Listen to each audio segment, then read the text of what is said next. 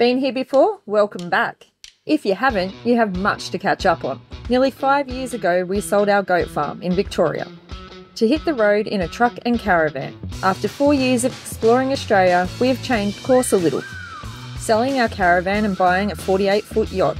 Exploring overland is still a priority in our truck, but now we are adding the sea to our adventures.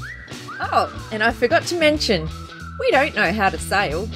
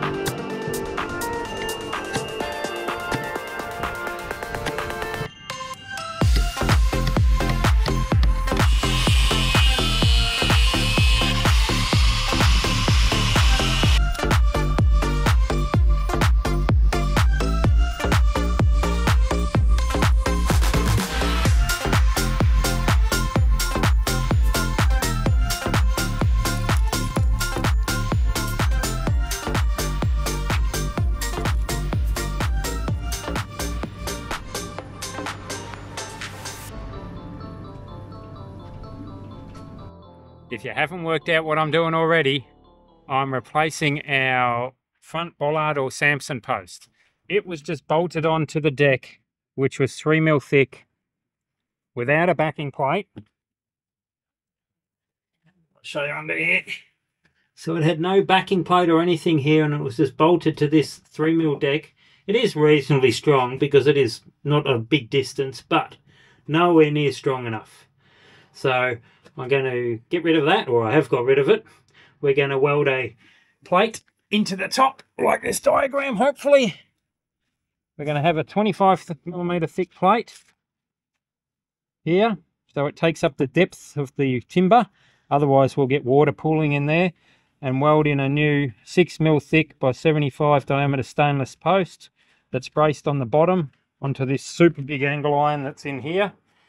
Onto that angle line there, if we put a brace along the bottom like this, butt weld it to the bottom down here, weld all the way around the edges, weld there, and it's going to have 2 cross paths in it, and it should be strong.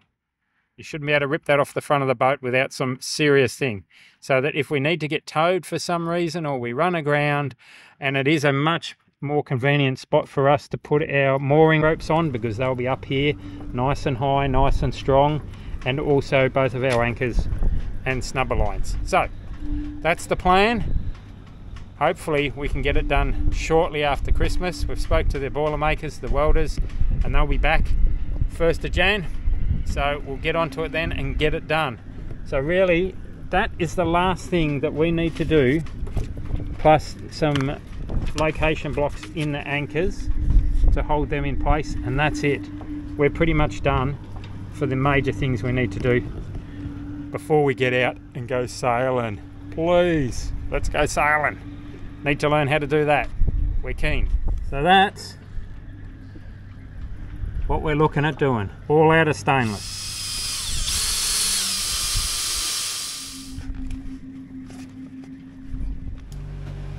Well, this is my first attempt ever at splicing 3-strand nylon.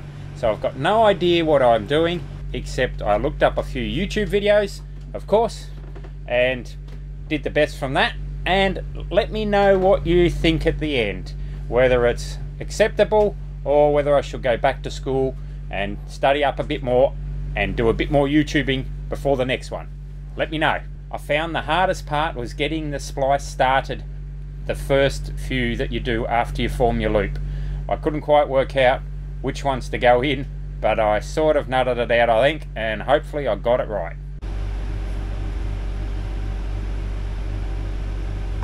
Uh-oh, I've forgotten where I'm up to.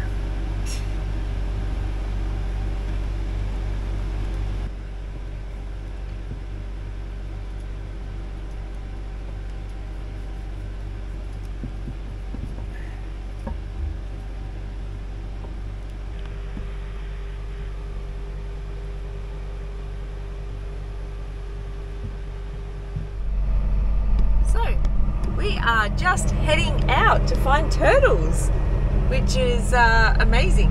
We've had someone contact us and say they're out now. Come along. We arrived at the beach just as this turtle was making her way onto the dune. The Wungara Coast Turtle Volunteers advised Carl and I that we must not talk, make crazy moves, or have a torch on until they say. They explained that as soon as she has finished digging her hole, she'll begin to lay. And once about 10 eggs are laid, you can then talk and use torches as she goes into some weird kind of trance. At first I didn't really believe them, but it was amazing to see. She was so busy laying with such focus that the volunteers were able to measure her, find tags of identification, and mess with her flippers. I just laid on the sand right behind her, watching every single egg pop out. The work these guys do is amazing. They have raffles to raise money to create nesting cages. They've petitioned the council and had streetlights dimmed, and they've got signs for during turtle time that people need to use their low beam only. When the turtle finishes laying and heads back into the water, the next job begins for the volunteers. They have to dig up all the hard work that turtle's just done, collect all the eggs, and then move them over into their nesting cages.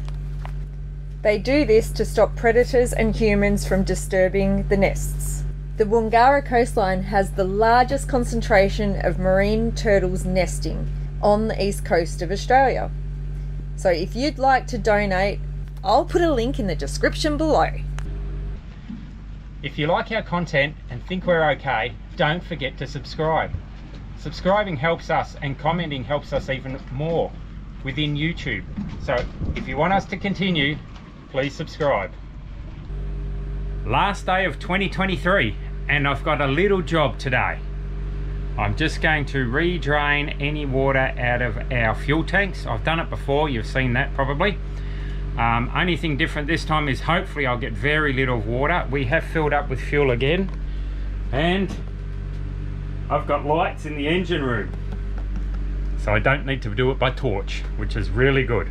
So I've got my hose, containers, shifter to undo the bung, they've got taps on them, so I will go down and do that now. Wrong plug.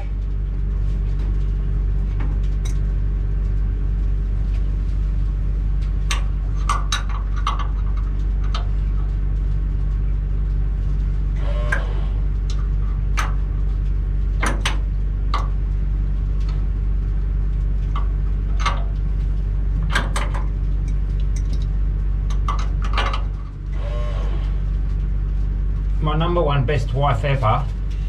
Yeah. I made a mistake. Since I didn't leave it all sorted out together, can you get me a fitting from the fitting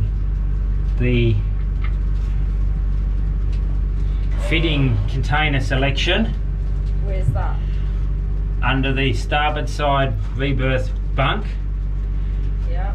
The right back at the rear end, there'll be that big hose clamp thing that I bought, and right next to it on the top in a little box will be all my fittings in a cardboard box. Yeah. I like one of these, Yeah. but that's that big. Okay. See that? Yeah, yeah. And it's probably going to be a stainless fitting. Okay. There's those two, and It just needs to go into the barb, needs to go into that. If you get me drift. Thanks. Probably the one that I really used. And me plug. Thank you.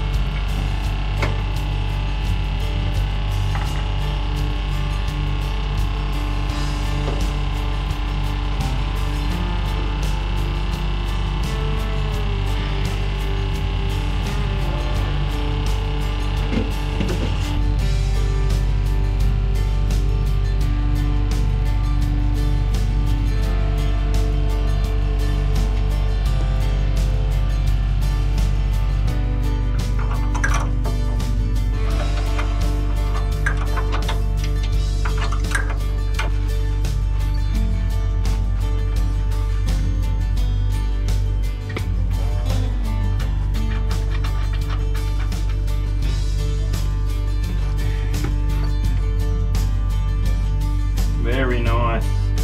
All clear. That's super good. First two tanks, super good. We're going to move on to the second two. And hopefully they are just as good. I'd expect them to be, but just thought better check to make sure.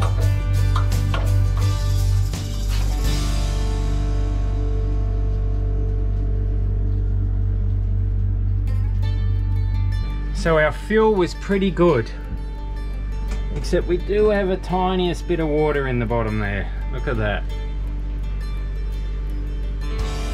But much better than it was last time, because I got, what, probably 25 litres of water. Yeah. So that's much better. All good. We have just been hit with the most horrendous storm, my gosh. And one of the boats, the Lady Musgrave, has actually come undone from her mooring, and they're just trying to get her back. So thankfully the wind was okay and didn't send it too far around, otherwise it may have hit other boats and things. But yeah, the guys are on board now trying to sort her out, and Carl's down there helping them, checking other people's ropes on their boats as well. And it's crazy. We were actually up in our caravan. We had somebody interested in buying it, and so we were in there, and then the storm hit. It was just frantic, and the lady said to me, she said, "Oh, look, that boat's going," or something or other, and then I was like, hang on, that boat wasn't anywhere. It's supposed to be tied up. So yeah, it's just been nuts. And yeah, thanks for watching, and don't forget to subscribe. If you want a reminder, hit the bell, and remember, we always love a thumbs up.